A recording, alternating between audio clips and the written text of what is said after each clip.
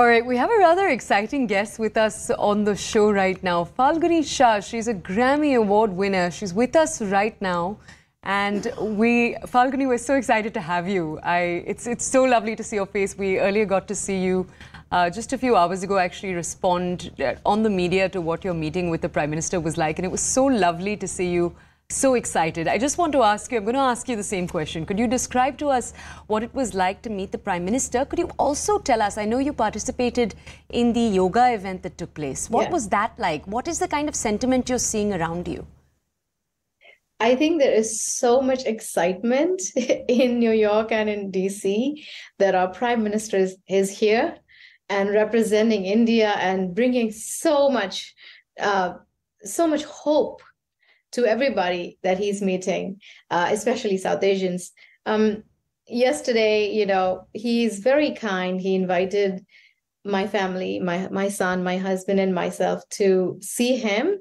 And he inaugurated our song, Abundance in Millets, that just released. And, it's nice to have him do it, cut the ribbon, put it out. It was such a joyful, after 6 months of work that we did together, he in Delhi, me in America, it's hard, day and night.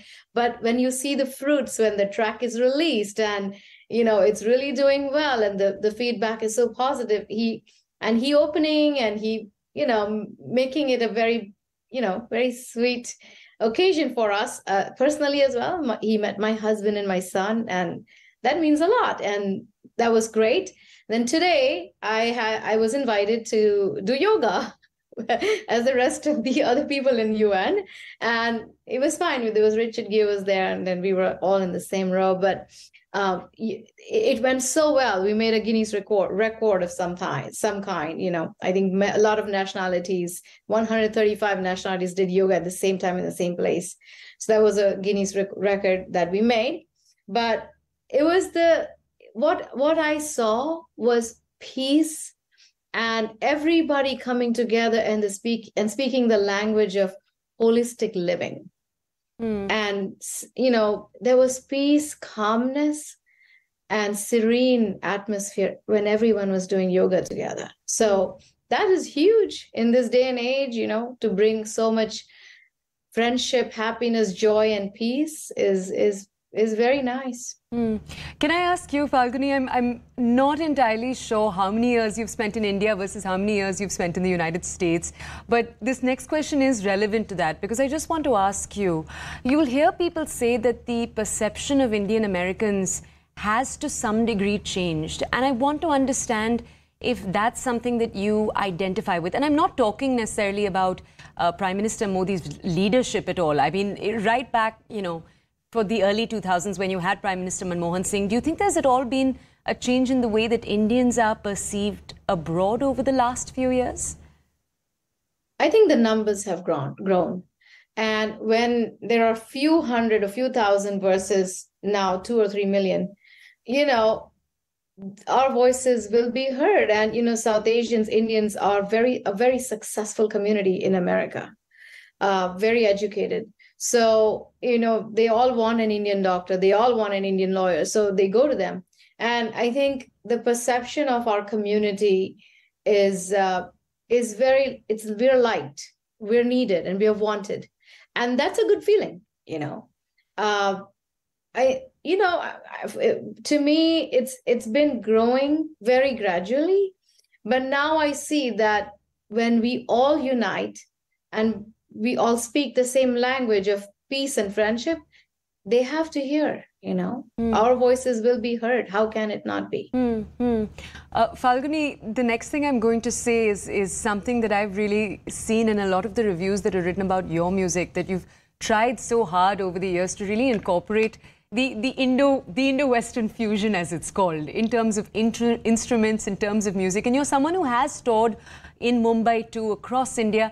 And I therefore want to ask you there, when it comes to the perception of younger people in India towards music, towards something like the kind that you're trying to introduce, especially because your Grammy, correct me if I'm wrong, was for a children's album, which is incredible. I just want to know, have you seen a change in perception when it comes to India and the way Indians view the potential of Indian music abroad? Tell me your question in a different way. I want to make sure I understand exactly what you're trying to ask. I want to understand if you've seen a change in your life from the early years to the later years in the ways in which the music that you make is perceived by people.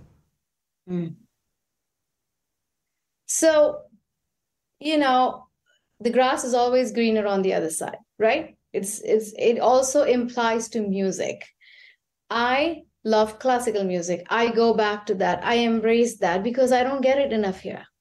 I don't get folk music here. If I want to do dandiya, it's like, I don't know where I'm going to be able to go and play garba, right? It is not very easily, we can do it, but we have to travel distances, you know, we have to go for 1 hour drive to go to Edison to do garba.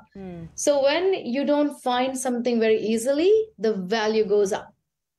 And I think it's the reverse in America, in India, right? In India, if you don't find that music very easily, then you want to go do what you don't know.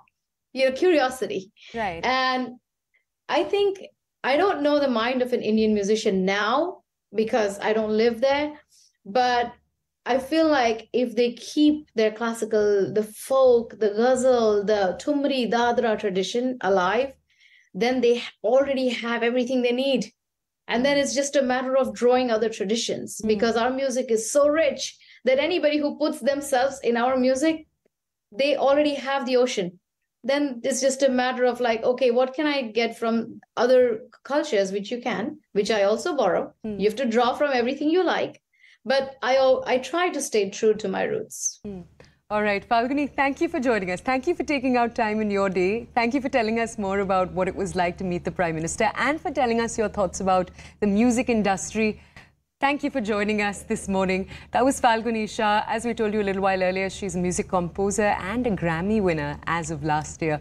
We're going to head into a short break. On the other side, we're going to continue to cover this story, the Prime Minister's visit to the United States.